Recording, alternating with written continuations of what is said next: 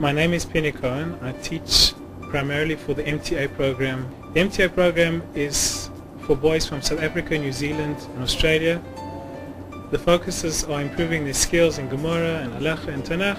I think one of the wonderful things about MTA is that South Africans and Australians often come with very different stories, different backgrounds to the rest of the yeshiva, and yet they fit in so well, and in fact sometimes they even excel the other students. I didn't come with such good skills, but I felt like the yeshiva really catered for all sorts of levels, and as I've grown in my learning, I could move up in shiurim and go into higher places of learning. So although I came with not such a background and not such knowledge, I was helped along the way, and it wasn't so difficult coming from that type of background. Here at Yeshivat Etzion, most importantly, they don't only teach you Gemara, but they teach you how to teach yourselves. Here you learn how to learn. The support system is amazing. You have Raymond, you have Mordechai, you have Penny Cohen, and they all look after you. It's like you feel that you're part of a big family here.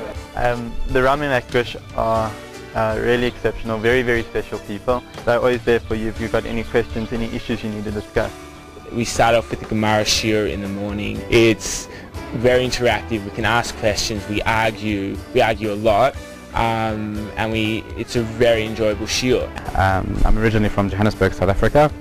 I made Aliyah 2.5 years ago, and I've been learning in Yeshivat Etzion for the last 3.5 years. I'm also the madrich of the MTA program, which is the program for Southern Hemisphere students.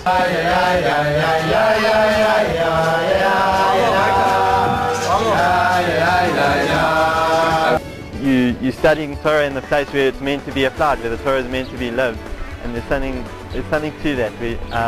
We really feel part of it. You really feel part of Hemisphere being here to join.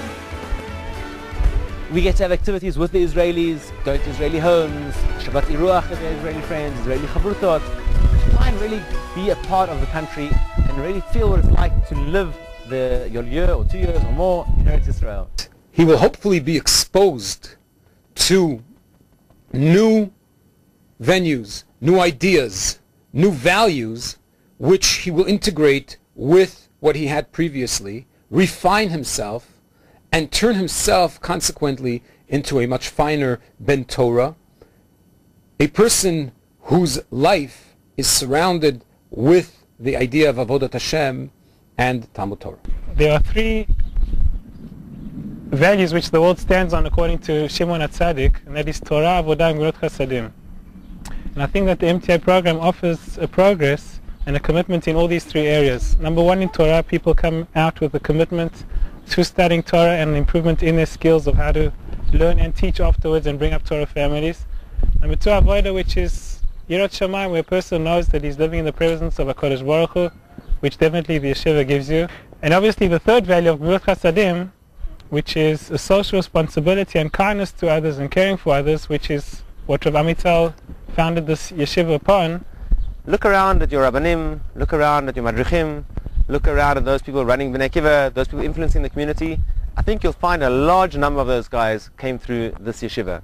Indirectly, Gush has influenced the South African Jewish community over the last 25 years that MTA has been running in a very, very strong way, very profound way, whether it's through Rabbanim, through Madrichim, through leaders of the movement, through leaders of Mizrahi, the head of the Jewish Board of Deputies, people like this, or people who themselves came in MTA, came through Yeshivat Etzion, imbibed the messages of the yeshiva, and passed it on to the community. Yerab nosi yolecho, ki nafshi saragei